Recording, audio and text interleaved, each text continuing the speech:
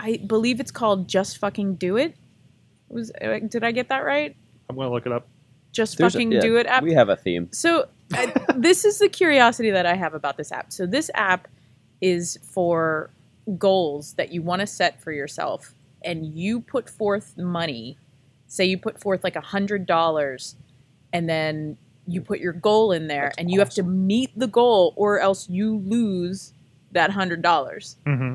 My question is, where's the money going? But it's an interesting. That's how they fund themselves. Is this it? That's it. Yes. GoFuckingDoIt.com. GoFuckingDoIt.com. Like it'll have, if you bring it up on your app, it'll say lose 10 pounds or travel to China or do whatever, and you can put any dollar amount. It just gives you an incentive to do it because it will take your money if you don't do it. And you can also challenge someone. So enter a goal. Yes. Put in the date, like a lazy, put in the pay. I just feel bad for that person. You're just calling them lazy. You're like, just call lazy. People out. It's again, and I'm not sure, where does that money go? That's the thing. That makes you very nervous, especially for people with joint bank accounts, like in an unhappy marriage. Mm.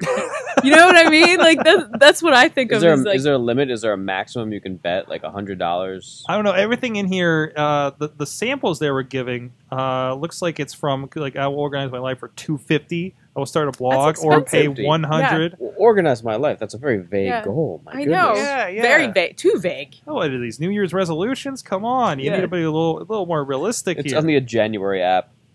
Yeah. It can get people into trouble. Definitely. It's big this month, and then like, you will not get your money unless you take me to such and such or Shanghai. I don't know. I mean, it makes sense. I thought it was interesting though. It's a good motivational thing if you want to push yourself to do something, but I think I'd be pretty jacked if I lost that $100. Mm-hmm. James, what do you think of this? I think it's a pretty sweet idea. I should have came up with before. Angry. I mean, I like the idea and concept. There should be some kind of social media integration where your friends can bet against you, and that could be a new revenue stream. Mm-hmm.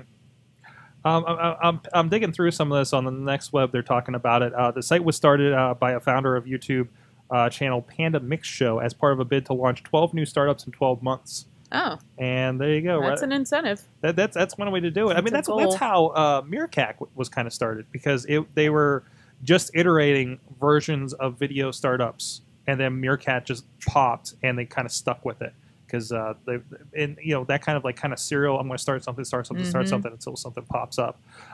Is a really interesting way to go. It sounds like he made his own Go Effing Do It. He did it, and then he was like one day just sitting there like, oh. Genius. But it really does give you an incentive. It's like being in college where there's a paper due. You have to get it done, even if you're just staying up all night the last night. Mm-hmm. There is a note on NextWeb about if you don't make this deadline, the .com collects the money, but the site is considering billing a charity payout from that money. Oh. So this could... And I think that would be more incentive to do something. Well, isn't that weird? Because now you're like, well, I improve myself... or I help charity. It's kind of sorry, hungry kids. I don't know at that point. So, but that could be fun. I mean, that could get people motivated. It's interesting. Yeah. So it's interesting. We'll see. I don't know. This could phase in a bit. Is that really the best app this week, though?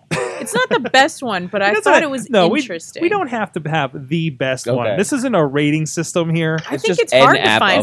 It's the one that got your attention. You know? I feel like there's an app coming out every second, so to find the best one is tough. There was one that I saw, and I can't remember the name for it. It was it offered to poll your friends on where you want to go or what you want to do that evening. It was pretty cool. As of this article, it said the site had been open for a week, and already over $10,000 of pledges had been made.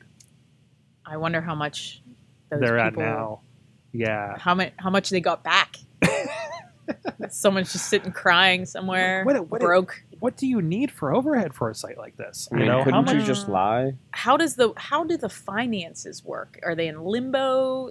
How does that? How? It's an escrow account. Yeah. There you go. We need to go track these people down and ask some questions. That's fascinating. So there you go. Okay.